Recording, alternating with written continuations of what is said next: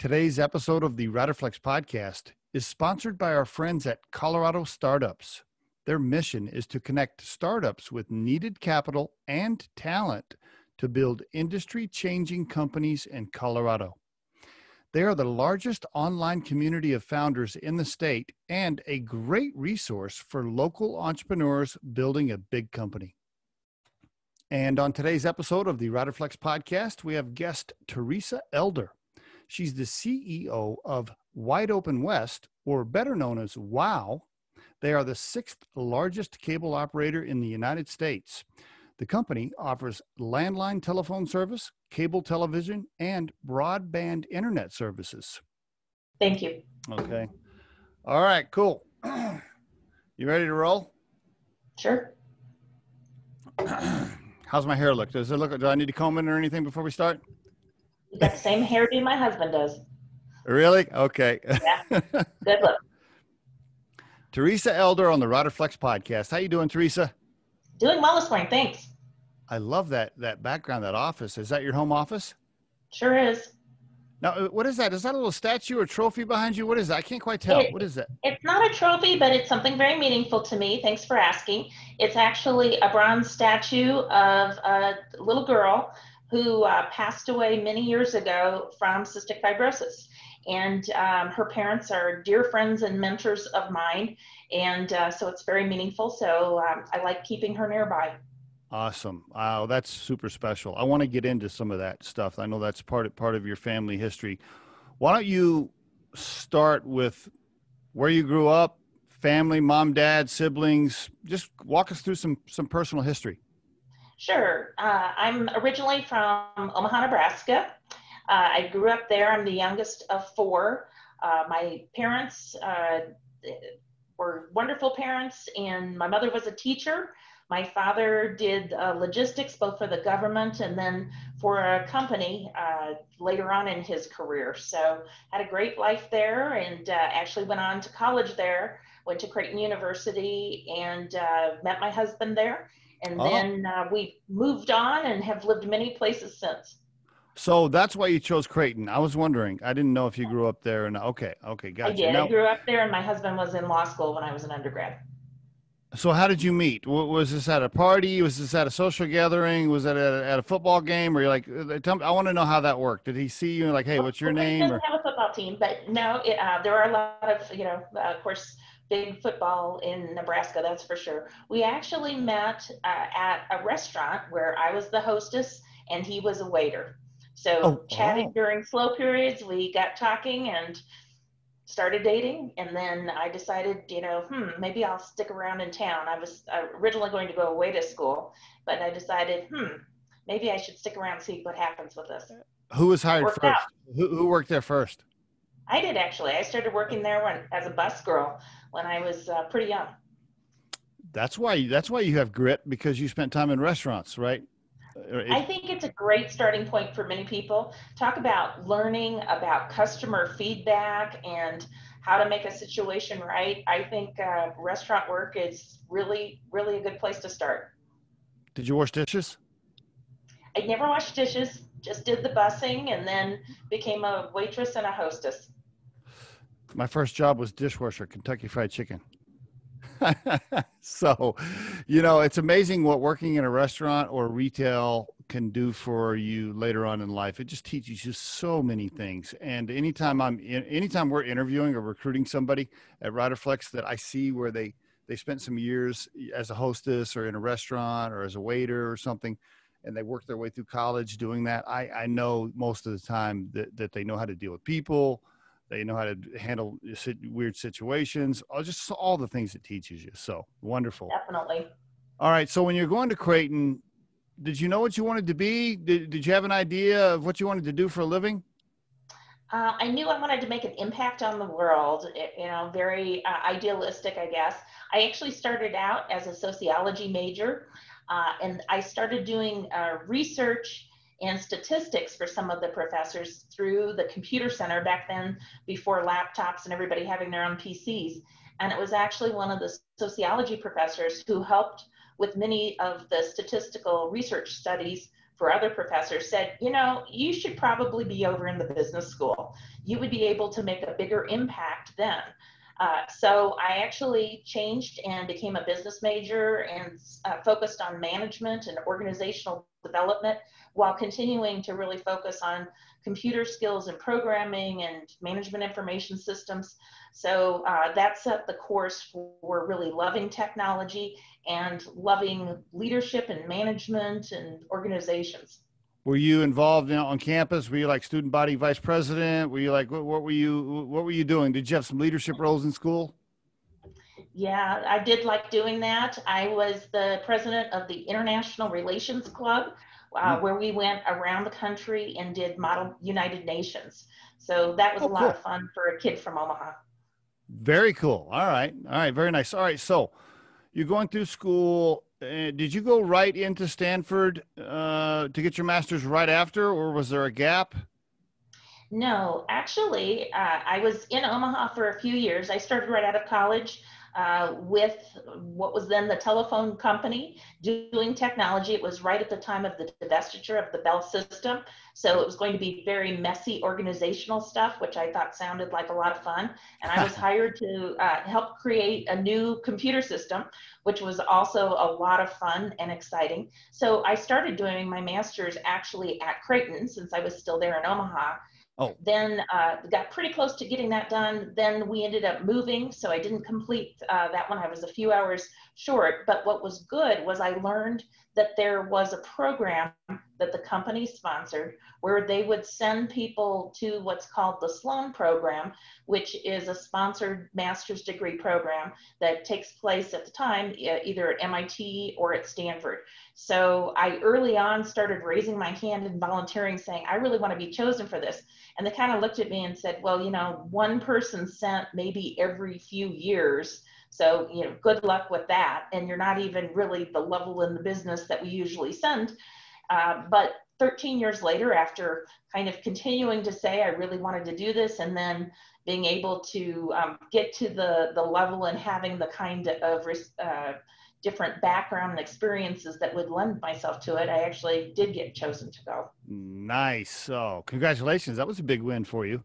Yeah, So it's more of a mid-career program. You really need to have experience under your belt before you go to it. And it ended up being at an interesting time in my life and my family's life. now you started moving up pretty quickly professionally in your career, and it looks like you were asked to move, or maybe you were recruited away and then asked to move and moved several times. I'm just guessing, right? Walk us through a little bit of that, because I know you started with US West. Where yeah, walk us through some of the moves. Was it Yeah. Denver, Florida, LA? Walk us through some of them. Yeah, there were a lot of moves, that's for sure. Started out in Omaha, recruited on campus there at Creighton, and really loved working there. My husband was, he's a retired lawyer, so he was with a law firm there.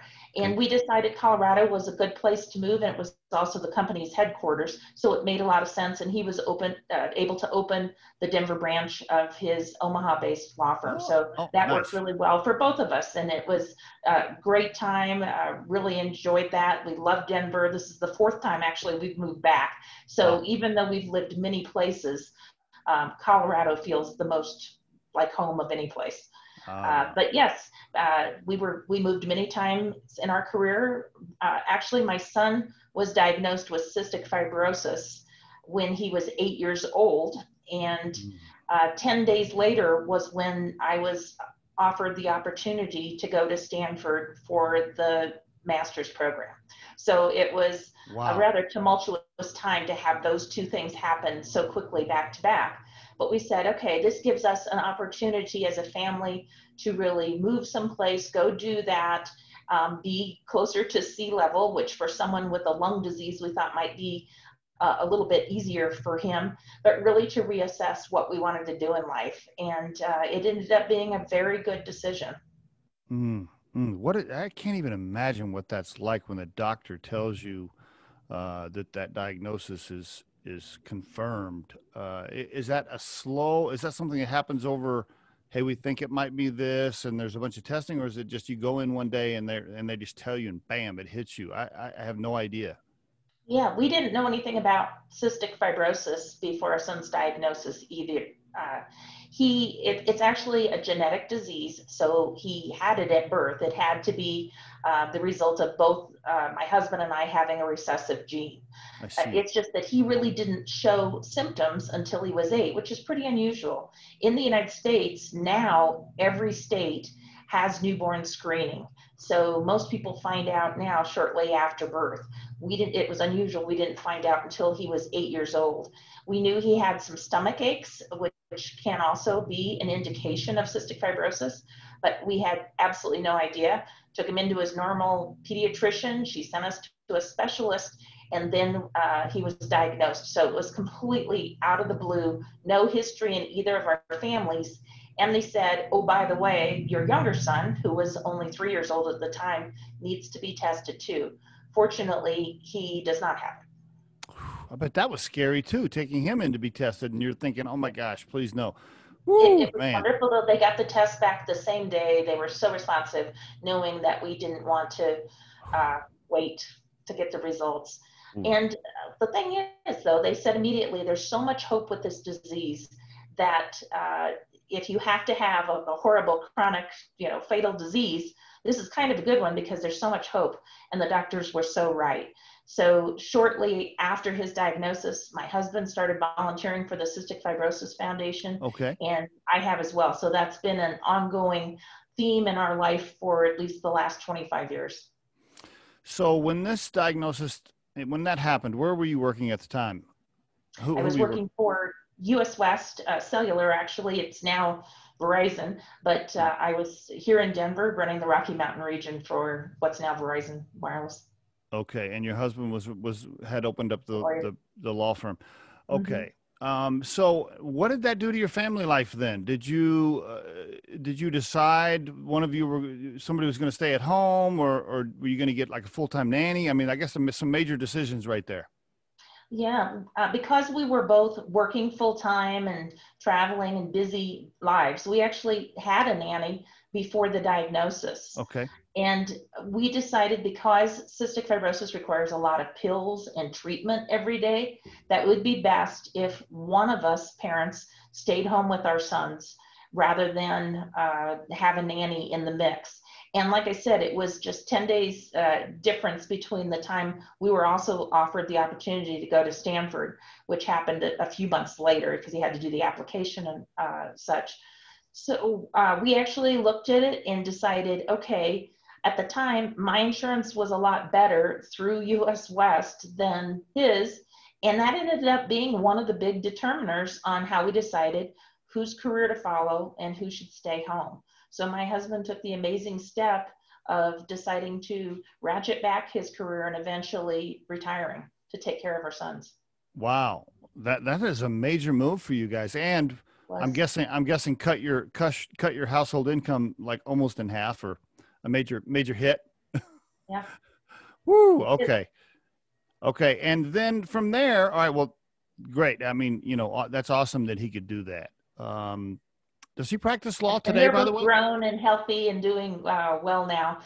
There's been miraculous work in the Cystic Fibrosis Foundation. He's on a breakthrough drug that was approved by the FDA in 2012, and it really ushered in a whole new category of medicine called precision medicine that you may have heard about now.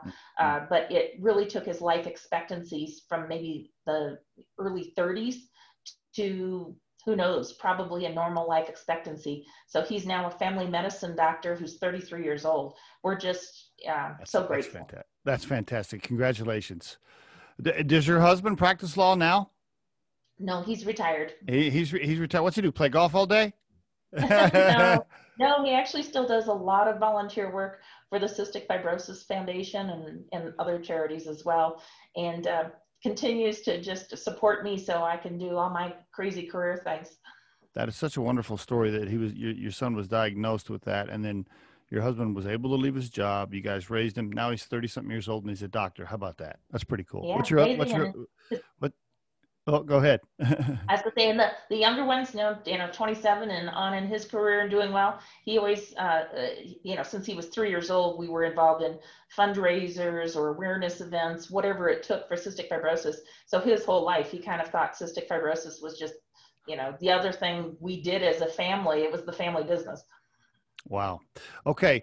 A bunch of moves in here. Did those boys get moved in high school too, or were you able to keep them in the same high school? I'm just curious.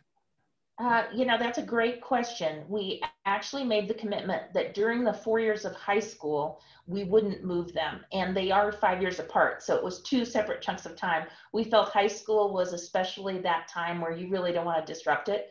However, junior high, grade school, yes, they moved a lot. Great decision. For the listeners, if you have kids coming up, you're trying to, you want to move up in your career. You want to take the opportunities when they come your way. But yeah, I just would encourage anybody listening not to move a high school kid. It's just so tough on them. It is. And there'll be other opportunities for you professionally, probably. It's not like it's a one-time deal. So, okay, well, that's good. I'm glad. I Where they? actually commuted during Ah, each ah. of their high school years for at least a part of it. So I Okay. worked in Seattle for part of one son's high school career, and I actually was in Ireland. So that was kind of a long commute to Denver, but for a portion of that, because we didn't want to move them, so I did the commuting. Wow. Were you like over there 30 days and home 30, or how'd that work when you were doing Ireland? I wish no. It was really just for the last 6 or 7 months, uh, or actually the first 6 or 7 months of that job. And so it was about mm, maybe a week or a long weekend every month. Woo, that's tough. Yeah, it was How many miles did you put on that year? Do you know? tough. Too many. Okay, well, you're okay. That was tough. Lots now back then. What year was that? That was like '05 to '07. We didn't even have video conference, did we? I can't remember. Well, no, not a whole lot. We actually did have some technology where we could do video conferences, but we mainly spoke by phone. Okay, that's all right. Wow, your And a family's significant time change. So I would catch them before they went to school in the morning or before I went to bed at night when they were just getting home from school. wow. All right. Well, you got through all of that though. Congratulations. So now you've had an awesome career, and right now you're currently the CEO of Wow, which is that stands for Way Out West, right? Wide out, wide open West. Wide Open West. Sorry, my bad. Wide Open West. That's right. Wide Open West, and it's internet, cable, and phone. Give us the Wow overview, if you don't mind. Sure. We actually are a provider of broadband or internet services along with video and phone services in 19 different markets that are primarily in the Midwest and the Southeast. So we are headquartered here in Denver, but we don't actually have customer operations here in Colorado. It's just a quirk of the history of where the entrepreneur who founded the company wanted to start the company. But we have major markets like around the Chicago area, Detroit, Atlanta, and many states throughout like I said, the Midwest and the Southeast. So we compete with the likes of Comcast or Charter and really provide our customers excellent service. And in fact, for 2020, we were named Cable Operator of the Year. What? Congratulations! All Yeah, right. yeah. Very good. So now in Colorado, then your competition is who? TDS and or who would your competition be? Because I have a question about this. Yeah, in Colorado, we're just headquartered here, so Oh, we really that don't that have a that's right. competition in Colorado. Yeah, But that's right. across our markets, our primary competitors are Comcast and Charter or Spectrum. I see. Can I ask you a question? This is pretty technical, but just maybe the listeners can relate. So I've switched providers a couple of times for my home office, primarily because I wanted to get the quote business account, which is supposed to be, I don't know, faster or whatever.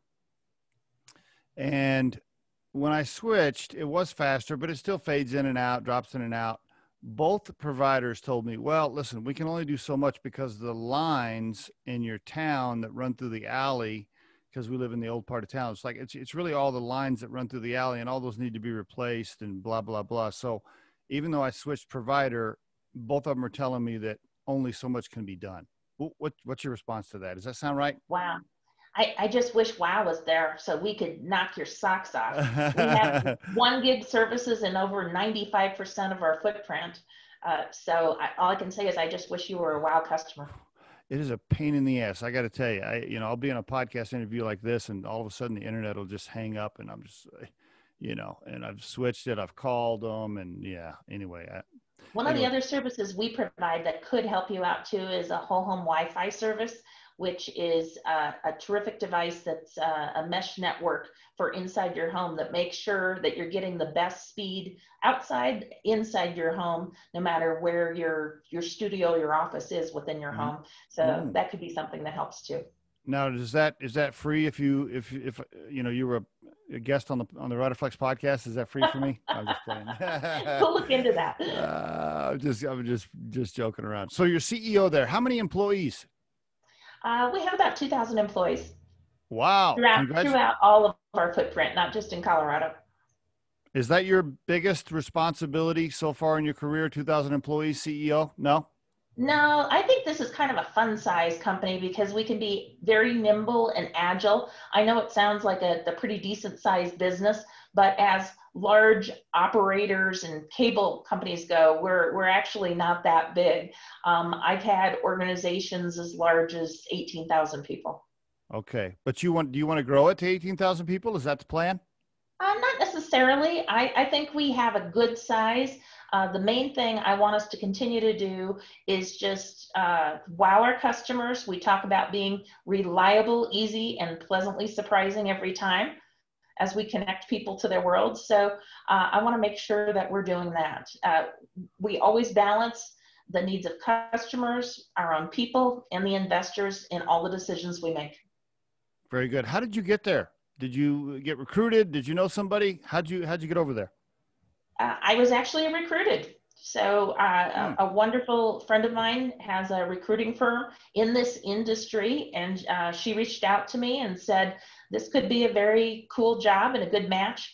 I knew something about the legacy of WOW and its reputation for customer service, which was very attractive to me. Plus, at the time we were living in Northern California, it gave me the opportunity to come back to Denver, work with some of my dear friends from the industry, and I thought it sounded kind of fun. Okay, very good. All right, publicly traded? Yes. Has the stock gone up since you've been there?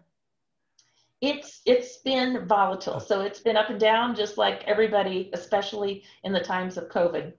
Ooh, being a CEO is tough on a regular day. How about being a CEO during COVID, right? Like, holy cow, now you got all this other. Talk to me. Yes. Yeah. There have been good things that have come out of it and definitely some challenges that we're all experiencing in this economy. But one thing, and it really goes back to what you were saying about doing your podcast from home, everybody is using more broadband from home. So that's good for our business. So our broadband sales have continued to just skyrocket as we've helped people work, learn, and be entertained from home. So that's been the good part of it. But certainly the challenges are, as I'm sure what you're seeing too, with small businesses that we want to support that are having trouble even staying in business or moving their model to more online rather than in person. So we've been very adaptive to all that. We brought all the employees who could work from home back in mid-March. But we still have technicians who work out in the field on the network, as well as some who go into customers' homes. What are you going to do when everybody can come back to the office? Do you prefer everybody to be in the office if they can, or do you like the remote? What's your take on that as a CEO?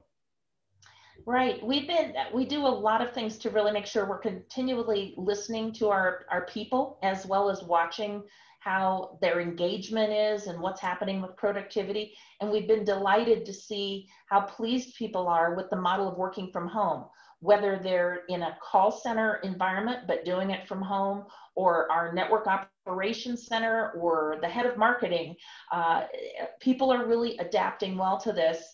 And we're also very pleased with the productivity that we've seen. So I think we're going to be doing more work from home, certainly than we did before.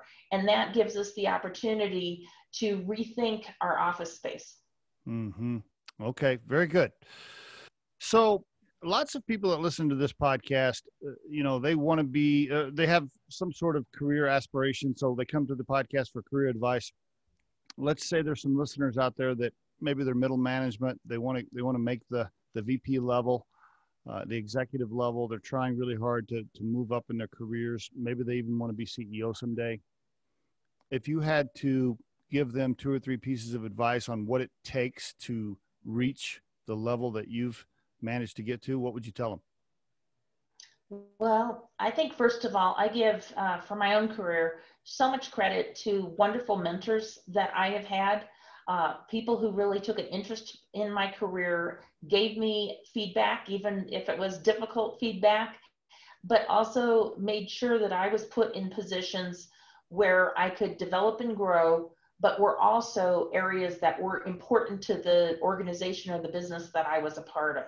So I would say making sure that you are open to being mentored, which means being willing to be vulnerable and maybe take a job that is a little bit out of your comfort zone, but allows you the opportunity to really shine. I also think it's especially important if you want to go on and be a general manager, an executive, or a CEO, to take jobs along the way that really have responsibilities that can be measured, especially P&L kind of responsibilities, so you can show your stuff and show the impact that you're making. That's good advice right there. How about first-time CEO? Once you get to the spot, first time CEO, they're calling you and they're like, "Hey, Teresa, I just got my first CEO position." You're saying, "Okay, congratulations. Here's what you need to know." What would you say? I would say, first of all, spend as much time as you can listening. Most people, as they get to a senior level, they've gotten there because they had an expertise, or they had a lot of the answers or the best data. But once you get to a very senior levels in the company, you really need to have finely tuned listening skills and be able to ask the right questions to get to the root of what the issue is, or the question that you're dealing with. I also believe it is critically important to assess the team and get the very best people around you you possibly can. I think it's great to have people smarter in different areas than yourself, and really rely upon them, and make sure they're people who are really willing to have healthy conflict and discuss things well together.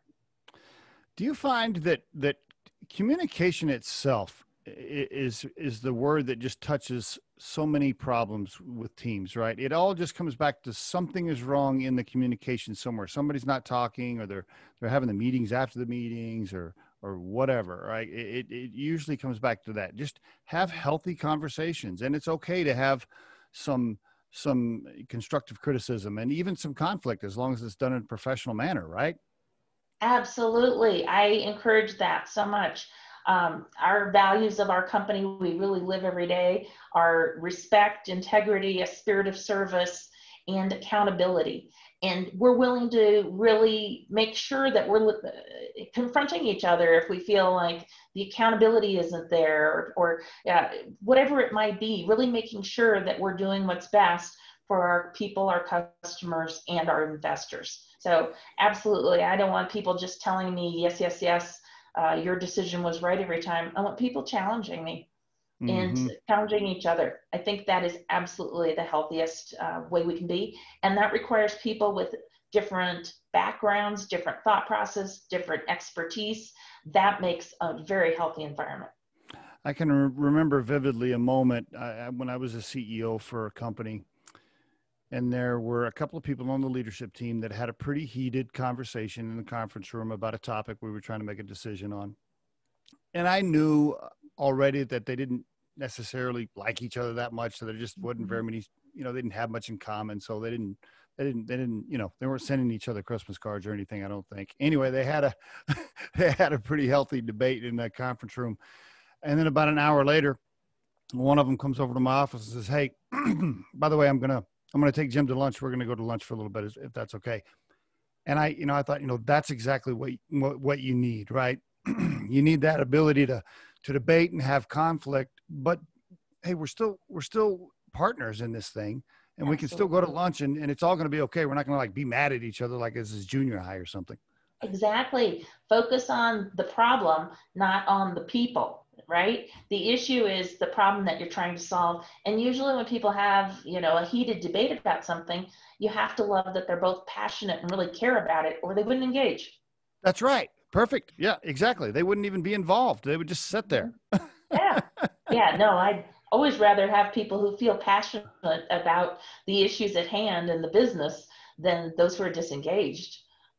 Yeah, you Do can't you have do you that. do you miss, once you reach the CEO level, it really is like 90% of your job, maybe even 99% of your job really is just people management, right? I mean, you're not really tactically doing anything necessarily, besides managing, I mean, most of it is people management. Do you miss actually executing stuff on your own, projects on your own, because all of your stuff is coaching and mentoring? Well, you know, I get the most rewarding feeling from my job by developing and mentoring and coaching people. So I love that, and I love to see how our teams work together. What I said about wow, that is it's a great size company because we can be so nimble and do things so quickly. So I get to work a lot on the strategy part of the business and how we're going to execute on different things, even if I'm not the one personally doing the executing or closing the sale. It's a nice mix of really being able to watch across all the disciplines and try to make sure everybody's continuing to work together. We're on the same page. We're getting so much done because we all are clear and aligned on what the goals are. I can still remember when I was a young manager, I had a mentor, and I can still remember him walking into my office and he goes, Steve, he goes, do you know the difference between strategy and tactical?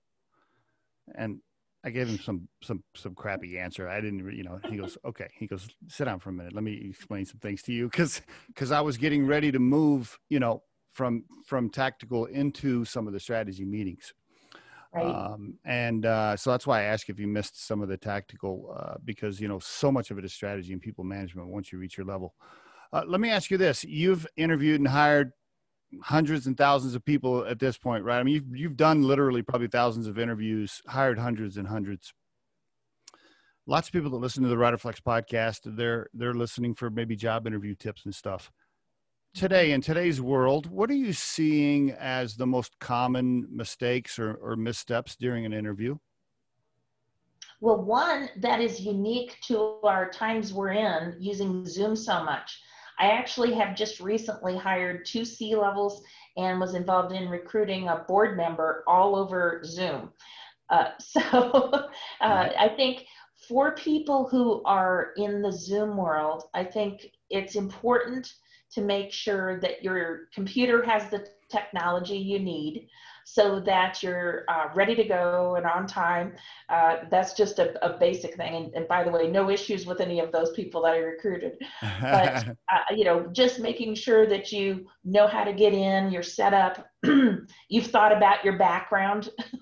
Just Yes. those little basics to make sure that you're exuding the professionalism you want to exude so that you're not distracting your interviewer. So that would be one. But I also have seen people just not do the research on either the position or the organization. So when it gets to questions, it's clear that they're asking such basic questions. You wonder, why did you even apply for this? So those are a couple of things that I've seen people do, even at pretty senior levels, that surprise me. I'm blown away by both of those. I mean, Riderflex. So we interview people every day, right? That's what we do for a living. And I'm just blown away by it. I always think, and my friends will say, well, isn't that common sense? Don't they know to do that? And my answer is, yeah, you would think so, but they don't. Yeah, so you've seen it too. It does, it surprises me. It's like, come on, the Yeah. details are important. I always tell people, to your point about the technology, here's what the listeners really need to understand. It's if you spend the first 3 to 5 minutes trying to teach them how to connect the right mic, or maybe their camera's backwards or whatever, or they're looking at a laptop and they're looking, the laptop's like looking up their nose or something. If you spend that first 3 or 5 minutes doing that with a candidate, it could create negative energy around their profile, even though maybe it shouldn't, but it does, because it's just frustrating. So all of a sudden the interviewer has an immediate negative energy vibe about the situation, which could hurt your interview, which is why it's so critical to make sure that stuff is set up ahead of time. You can tell I'm getting passionate as I talk about this, because I deal with this every day. Right. Well, and I mean, I'm in the broadband, video and phone business too. So it's like, come on, Yeah. get it right. Yes, I could not agree more. How about this? Let me ask you this. So you've had such an awesome career moving up into these stressful positions that take a lot of time, with 2 sons, okay? One with cystic fibrosis, and you spend a lot of time volunteering. What advice would you give somebody around balancing all of this and having a healthy life, psychologically, physically, emotionally? How do you balance that?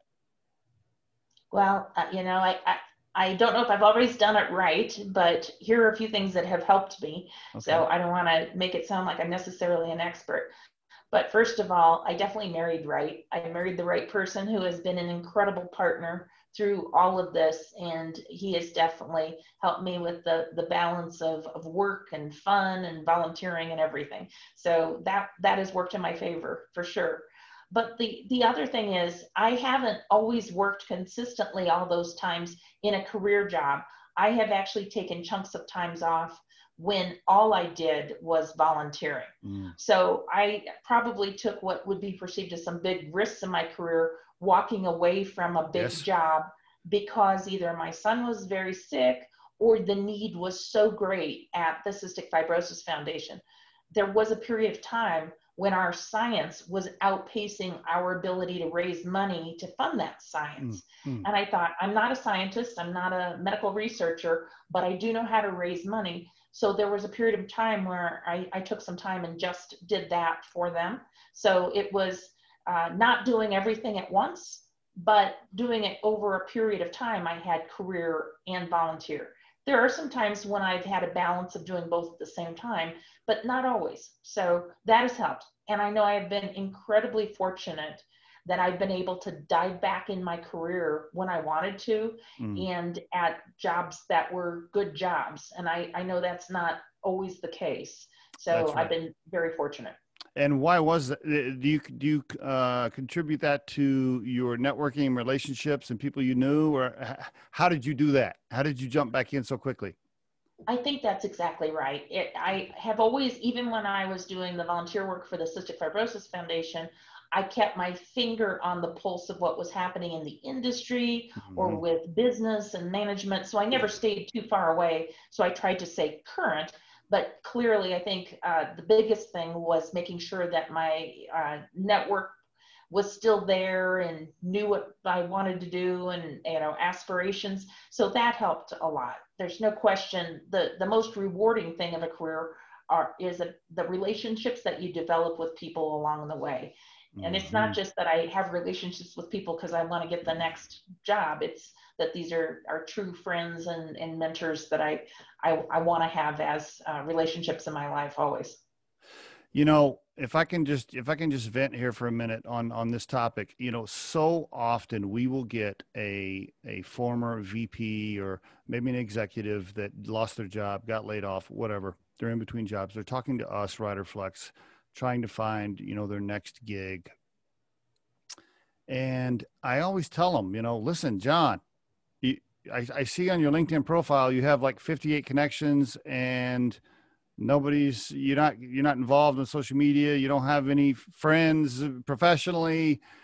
I think what happens is, I think if you're really good tactically at your job and you've been in it for maybe 10 years, you start thinking you're safe. You start thinking, I work hard. I'm super smart. I've been in this company for 10 years. I don't need to network. I don't need to have relationships. I don't need to shake hands and kiss babies and make sure that I'm, learning things from other people. So you don't spend any time on it. Then you call me, Riderflex, and you're like, oh my God, I'm unemployed. Please help me. And I always want to just take those guys and just say, listen, the last 10 years, you didn't do any networking. Like, where's all your friends? Where's all your professional connections? Like, you have to invest time in that. So for the people listening to this podcast, it's not just about working hard. It's not just about having a high IQ. If you have both of those, great. That's awesome. But you better have good people skills. You better network. You better have relationships and take care of your friends, because it will make a difference for you in your career. I could not agree more. That is absolutely the case. And it makes for fulfilling life too. Yes, yes. We all spend so much time working. I mean, a lot of my friends are through work. There's no question about that. Yes. And by the way, those same people can help you personally. I mean, maybe you're going through some personal struggles. Maybe you want to talk to somebody about what it's like to do a relocation. Maybe you're having problems at home with your marriage, whatever. These are friends you can call in the tough times, in the dark times. And it really does make a difference. Perfect example. A friend of mine, he's a business network friend, right? And we've been friends for a long time. Usually we just talk about business and what it's like, how's your margins this month or whatever we're talking about, right? But when he went through a divorce and his wife, left, guess what? He stayed at our house for several days, and we helped him through that emotionally. And so, yeah, it's very rewarding to build these relationships. I feel myself getting passionate about this topic too, because I really get frustrated at people that don't manage this part of their life properly. Absolutely. I completely agree. When my son was diagnosed, the team that I worked with back then, 25 years ago, they absolutely carried me and supported me so much during that period of time. And interestingly, some of them because they're good at their jobs too, but they're also wonderful people, are working with me now at WOW. See, exactly. This is how it works. Those kind of relationships, they're practically family. Yeah, I totally agree with that. So I know we're almost out of time. I'm going to ask you a couple of more questions. So I'm just curious. Have you ever thought about, you mentioned your husband, you're like, make sure you marry right. Have you ever thought? Or have a partner. If not married, just have a partner, a support person or support network in your life. Have you ever thought, what was the name of that little restaurant, by the way, you and him both worked at? It's still there. It's called Trini's in the Old Market in Omaha. Trini's? It's a little Mexican restaurant. Have you ever thought to yourself, if you had not gone in there and interviewed for that job that day, isn't it interesting in life how just one little turn left or right in your day ends up building this entire path? Isn't that fascinating?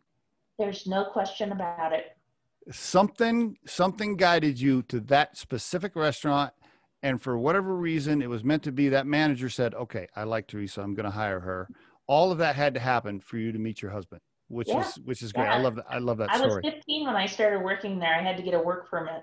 So I worked there for a couple of years before I met him. Wow. When you guys are back in town, have you stopped by there now later in life? That's so cool. That's so cool. I love that. If you had to call the 16-year-old, if you could call your 16-year-old self at this stage in life, knowing what you know now, would you tell her anything specific? I would say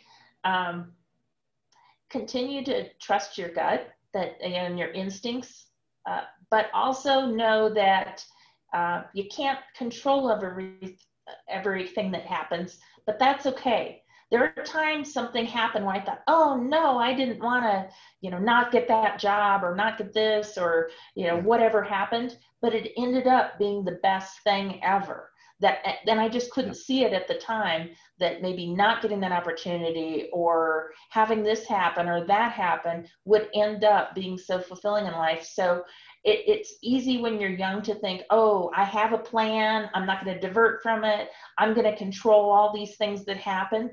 But being open to the possibilities sometimes makes so much better happen. And not to get too wound up in it, because sometimes you can't even tell until a few years later. That's right. That thing that didn't happen or did happen to you actually ended up bringing on something that was much, much better and maybe where you're supposed to be. Perfect example of that is I can use myself. I was fired as a district manager for a retail company one day over some stuff I won't get into, but I remember thinking, oh my God, my life's over. Like, I can't believe it. I wanted to move up. I wanted to be this. I wanted to be that. Like, I can't believe this has happened.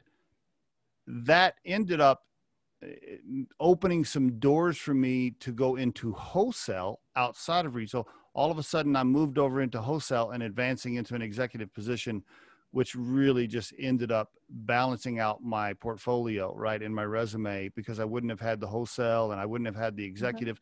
So it all, to your point, it usually happens for a reason. If you'll just stay positive and keep charging forward, usually it'll work out just fine. Absolutely. And I can't, it sounds like we have a similar philosophy on this. I am a very optimistic person, and continue to have hope and belief and loving what you're doing. Those things really get you through most any times. Yep. One last question. If you had to put your core purpose in life into a sentence, what would that sound like today? Well, for my job is WOW, so I won't, go into the whole life, but for my job at WOW, it really is continuing to delight my customers, our people, and our investors. And every day I wake up with the thoughts of those three constituencies and how I balance everything that we're doing for all of them. Bigger in life, I guess, than that, it really is about my family and the work we've done with the Cystic Fibrosis Foundation. And kind of back to what I said when you asked what I wanted to do in college, and that is, I just hope that I've made a positive impact on the world. You have, my friend, and you still are every day. Very kind. Thank you. You still are. Congratulations on your career and everything that you have done. Really cool story. I wish I may follow up with you on that stuff you mentioned that I can get from WOW to help my wireless here at the house. I may follow up with you on that. Okay, sounds good. I'm still a salesperson at heart, It's pretty good. I appreciate you being on the Riderflex podcast, Teresa. Thank you very much. Thank you for inviting me. If you think today's tip or guest interview can help someone you know, please share this with them. If you've enjoyed today's episode, please subscribe to our channel and hit the like button. If you're listening on YouTube, don't forget to hit that little bell next to the subscribe button so you can be notified when we release a new episode. Our show features entrepreneurs, business executives, and the stories behind how they got there, as well as daily tips on career advice and job interviews. You can visit riderflex.com to learn more about us and get information on the recruiting and consulting services we provide. Thanks so much for listening, and have a great day.